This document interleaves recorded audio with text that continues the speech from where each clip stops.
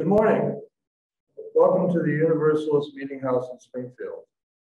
For over 200 years, we have been preaching love and the free and responsible search for truth and meaning.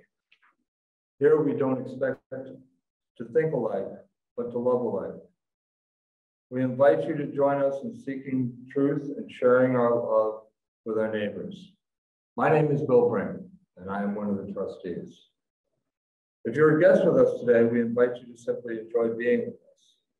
You are welcome to join us after the service for refreshments and conversation.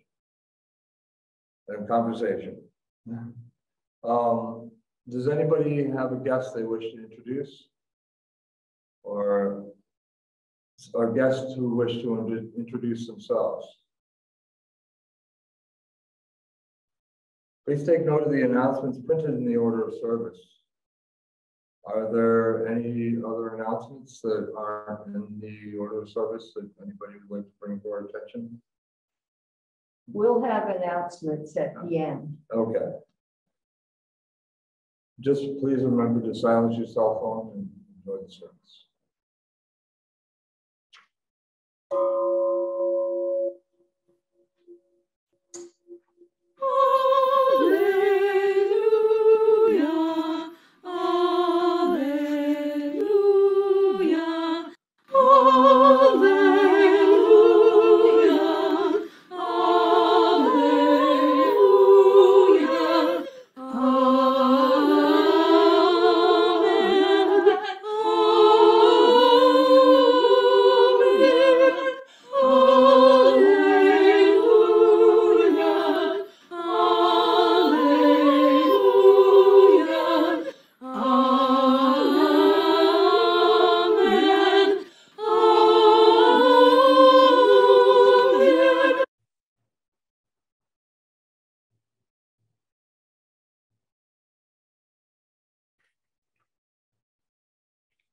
Good morning.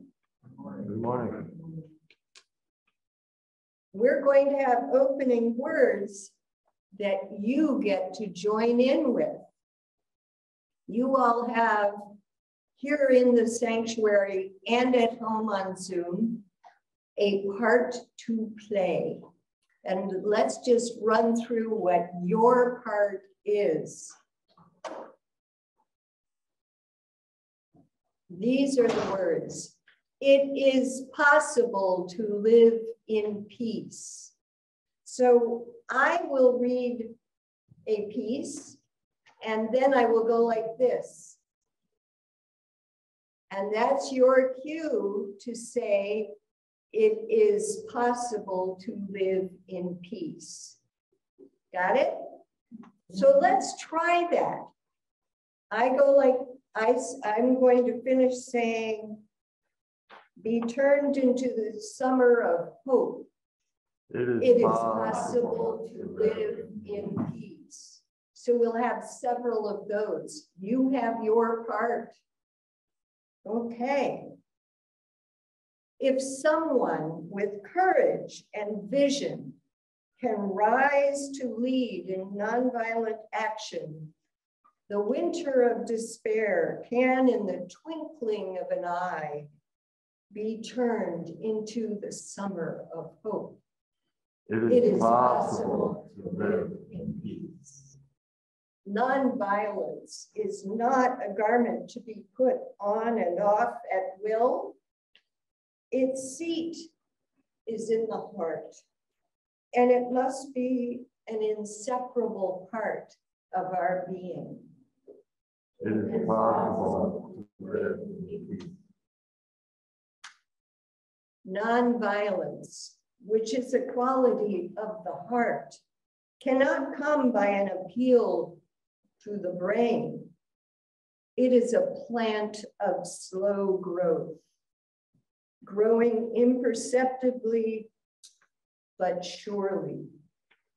It is possible to live in peace. If a single person achieves the highest kind of love, it will be sufficient to neutralize the hate of millions. It is possible to live in peace. if we are to reach real peace in this world, and if we are to carry on a real war against war, we shall have to begin with the children. It is possible to live in peace. The future depends on what we do in the present. It is possible to live in peace.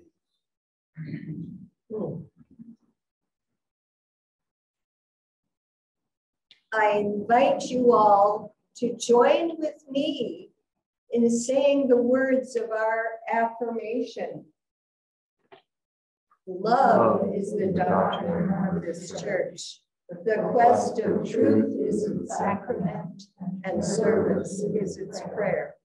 To dwell together in peace, to seek knowledge in freedom, to serve the need of all beings, to the end that all souls shall grow into harmony with the divine. Thus do we covenant with each other and with the source of our being. So, our story for all ages, I will be talking from my own personal experience, but I'm betting that each one of you has similar stories. It's looking back at my childhood and maybe even some of my adulthood to having a secret place. And I'm talking about outside. Maybe there was a secret place in your home as well, but you know, some spot outside. Even from the time I lived in an apartment building in Quebec City, I was able to find a little natural spot not far away. But most of the time I lived where there was some little creek or a little bit of woods or some little natural spot that I would just, I don't know how I thought that. Is it something innate in us that needs that? When my brother was bugging me and I needed to get away from him and find a little spot to go to, I built a little fort out back when we lived in Bethesda, just with old branches and sticks and sort of tied with string to a tree and branches, and I could go back there.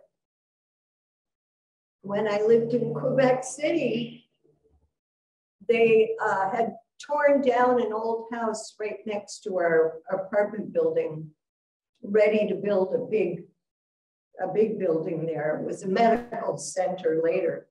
But for a year or two, there was a big rhubarb patch that survived. How many old homesteads have had rhubarb patches? It's kind of ubiquitous, like lilac bushes, at least in the Northeast. And the rhubarb thrived, and it was big enough that I could go and hide in it. And, you know, just sit there, chill, know that I was in my own space. It was peaceful. And when I was good and ready, I'd go back home. Maybe it was time for a meal. And the lure of food brought me back. And I wonder, any of you have had a secret spot? You can just raise your hand if you did. Yeah, I see hands going up. I invite you to think about that spot. And there might be a time later that we can hear from you about it. And what did that mean to you? So later in my life, I think it was after my kids had grown, you know, when you're raising kids, your life is busy. But later on, I thought back to having that kind of secret place. And guess what I decided I needed? Once a year, at least, to climb a tree. Any of you climb a tree lately? No. Well, I have to admit that I found a tree that's really easy to climb up it. It's this big old apricot tree in my yard that you have to kind of climb up a little bit, but the split in the trunk is about way down here. So it's really not that hard to get up in. Facebook reminded me yesterday that I had posted a picture from maybe 4 years ago of my granddaughter Tilia and I up in a tree. Somehow we had pictures of both of us up in the tree. And I thank her for that youthful spirit, encouraging me to get up there. And I have to say, even just going up a little bit changed my perspective. Both physically, you know, you're up a little higher, you see things a little differently. And it's like, yeah, I still got it. I can climb up in a tree. So that connection with the tree, with, you know, the natural world, and it felt really good. I have not yet done it this year. Maybe this afternoon I'll go home and climb up in that tree, and I'll have to take a picture and show you later. I actually did it. So I invite you to consider whether it's climbing up in a tree or sitting next to it and leaning up against it, or some other place that is a special place to you. Maybe you've kind of forgotten about it.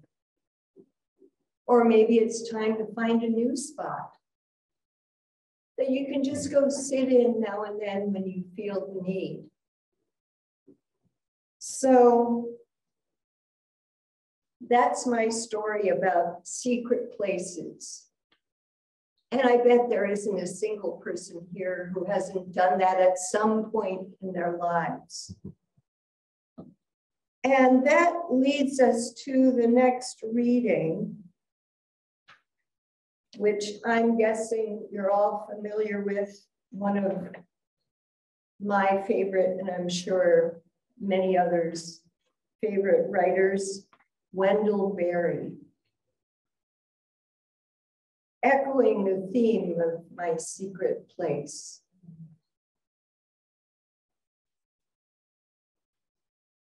When despair for the world grows in me, and I wake in the night at the least little sound, in fear of what my life and my children's lives may be,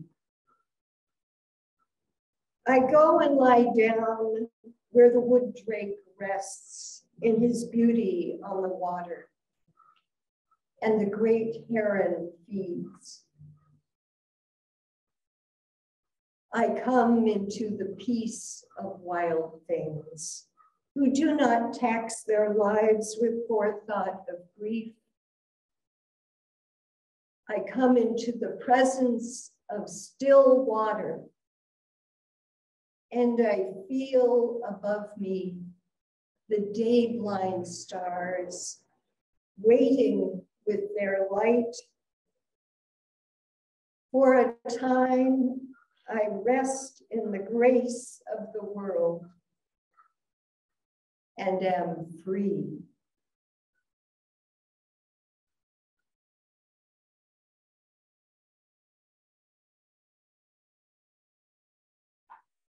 I'm so touched every time I read that poem.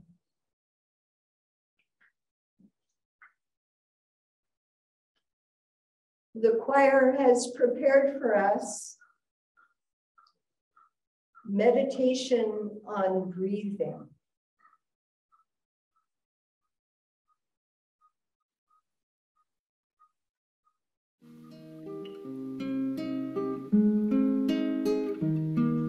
breathe in, I breathe in peace. When I breathe out, I breathe out love. When I breathe in, I breathe in peace. When I breathe out, I breathe out love. When I breathe in, I breathe in peace. When I breathe out, I breathe out love. When I breathe in, I breathe in peace. When I breathe out, I breathe out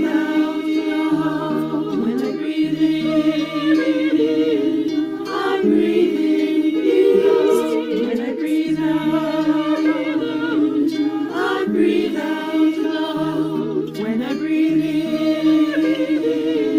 I breathe in peace. When I breathe out,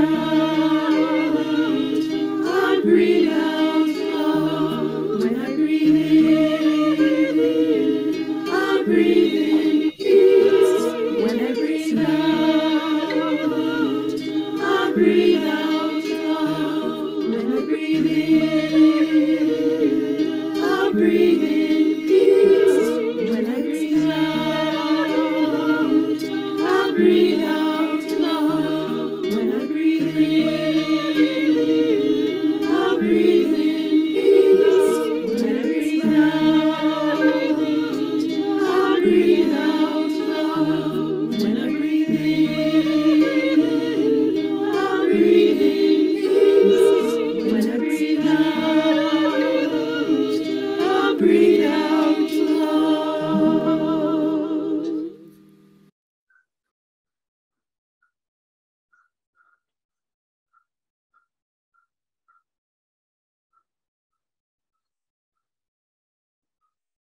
Isn't that such a pretty song? I just love it. Of course, I've sung it many times and I know the different parts and it just touches my heart. So, a reflection on peace. It's a very big topic and I'm not taking on the whole of the meaning of peace. I want to turn back to what Wendell Berry says. When despair for the world grows in me. And for what I'm really wanting to look at is for each of us individually, when despair for the world grows in you, in us, what do we do? It's so easy in the days of being bombarded with all kinds of media, with news that's happening around the world, or maybe even in our own backyard, that's hard to hear. War and drought and flood and earthquakes, and these are common occurrences these days. And maybe we build up some sort of wall so that it doesn't affect us too much when we hear these things. But sometimes it gets through and my heart is hurt. Or as Wendell Berry says, despair grows in me. You know, if you're not in despair, you're not paying attention, to paraphrase that bumper sticker. But how do we get back to center? And I know that our church, our community has looked at many, many ways that we can stay balanced, stay centered, how we can be loving, turn off the media for a bit and go out for a walk in nature or meditate or, you know, all these different techniques. But I still need it just about every day.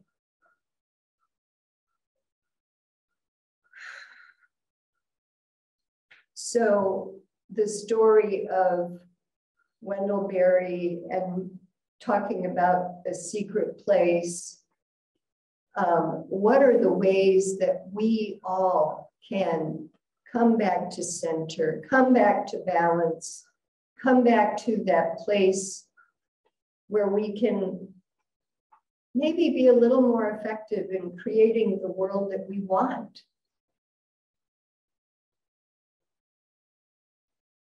I would really like to ask for your help, your ideas. What thoughts do you have? What do you do? Do you turn on a certain kind of music? Do you go for a walk? Do you call a friend? I invite anybody who wants to come up so we can hear and see you and share with us, what do you do? Or tell us about your secret place. Has anything stirred in you this morning?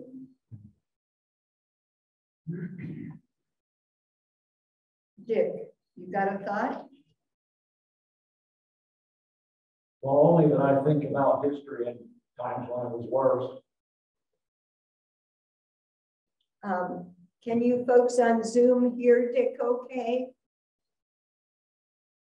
No, Ann says no. Could you come up?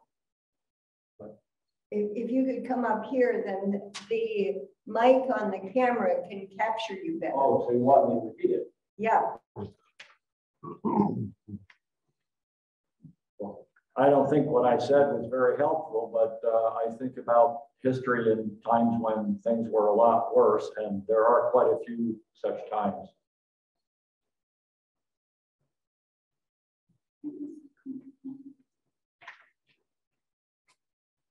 Yeah, I feel like that myself and probably many people here are actually very privileged, and we live in a lovely, calm, beautiful place here, and historically things have not been good for many people around the world, and we don't suffer that. So I just appreciate what I have here and now. Great, thank you.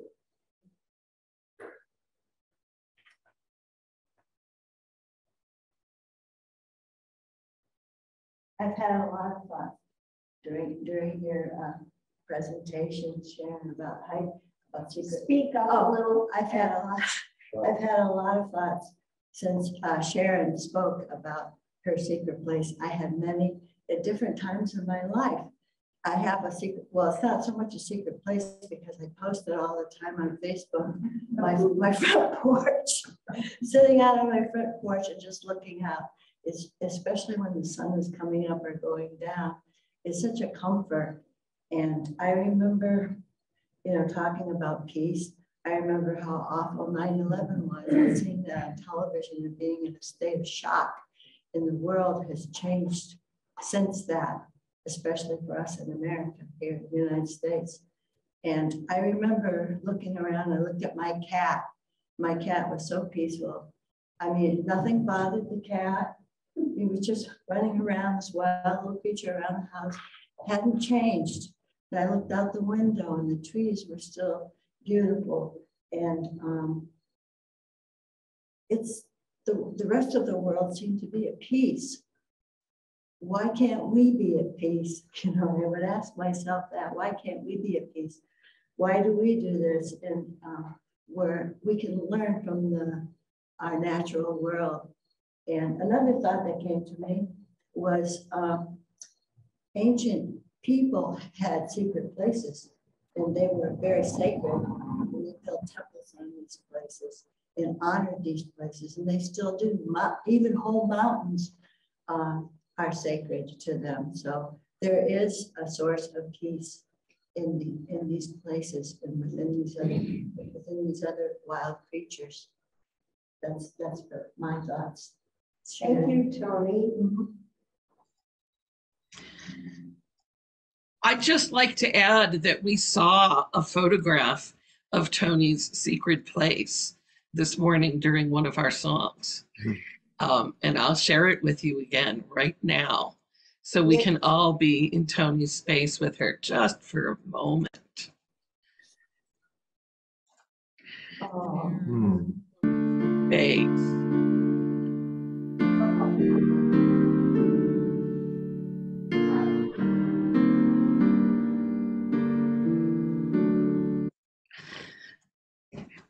We love your photographs, Tony. Thank you, Tulane. Thank you.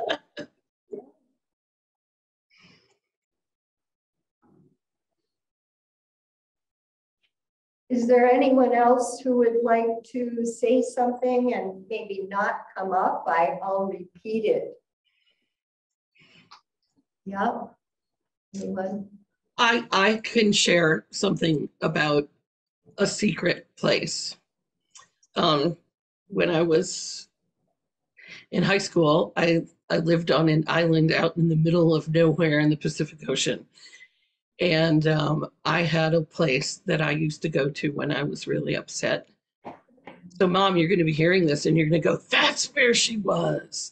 There was a big, big, beautiful rock that was on the ocean side of the island, that was covered with beautiful, a plant that looks a lot like a morning glory, but isn't a morning glory. So I'll just call it a tropical morning glory. And it was covered with flowers.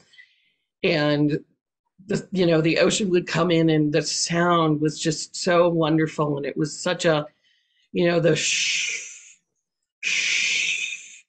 of the waves. And I could just go there and breathe.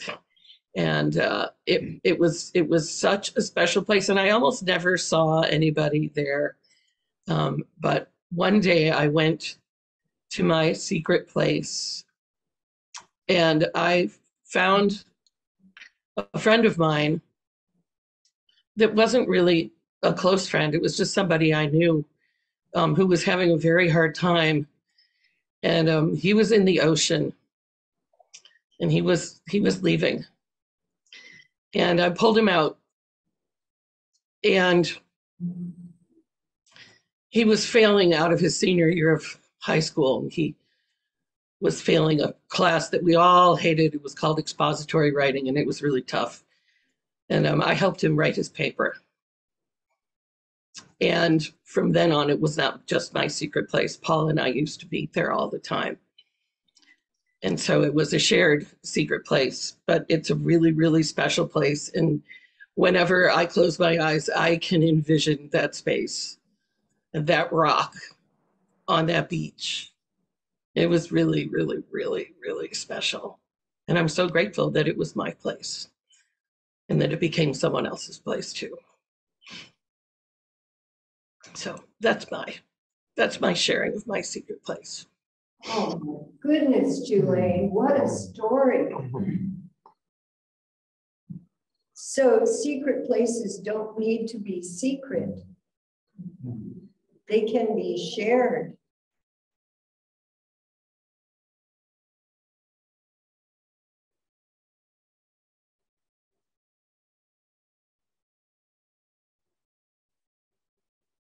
I want to thank everybody for sharing what we have shared this morning.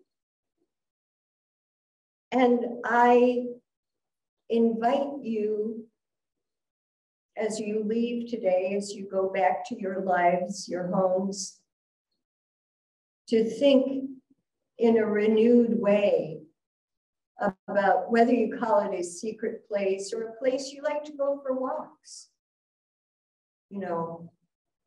What place do you go to find that peace of wild things? We are blessed with living in this beautiful part of the world. I give thanks often for that. It's a good reminder.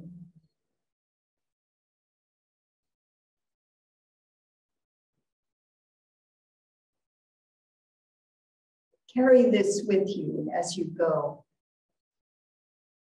And maybe somebody will even come and tell me later that they climbed a tree.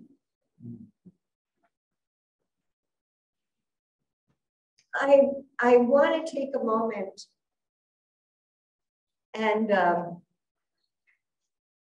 acknowledge that Oliver Peck is here with us today. Oliver, it's so nice to see you again. Yeah. I'm glad you're here, and I hear you came last night for the coffee house. Yeah, and it's wonderful to see you again. Well, thanks everyone for sharing your thoughts and what's on your heart in terms of your own place of peace. And to continue the theme of peace, the choir has for us one of my all-time favorites, Dona Nobis Pacem.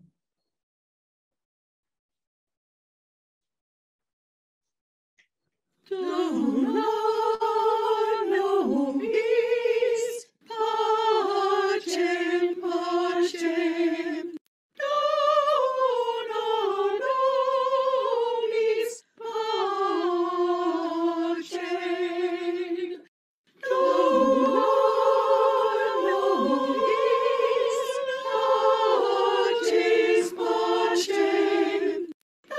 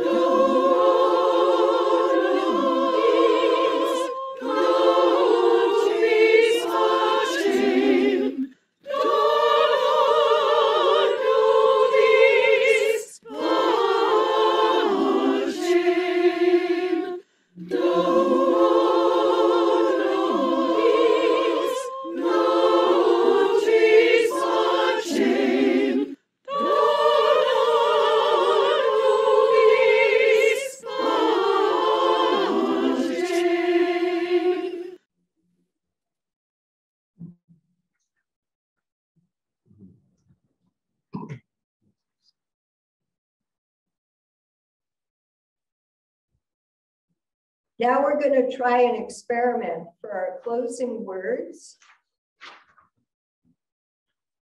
I waylaid several people here this morning and gave them a piece of paper and a number next to part of the reading.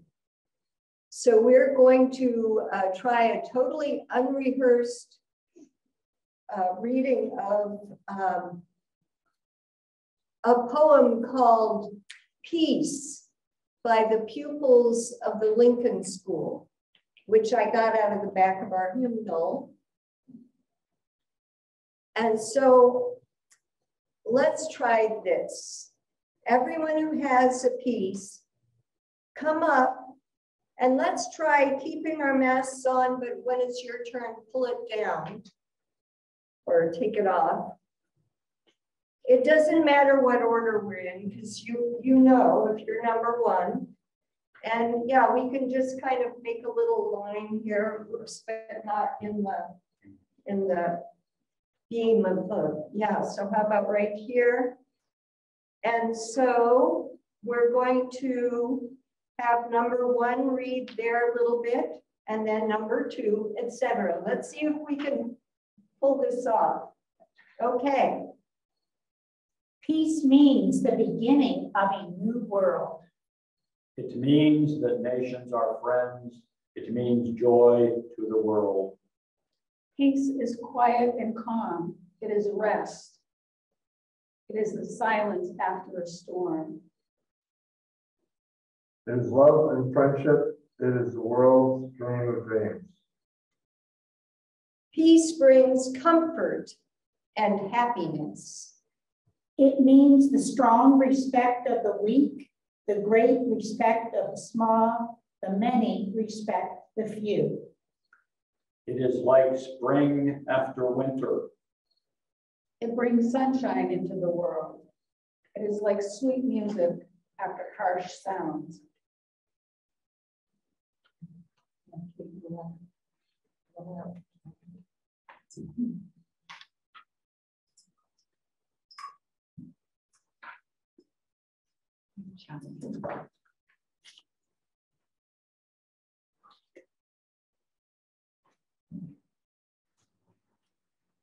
The wise words of young people, thanks to those students of the Lincoln School.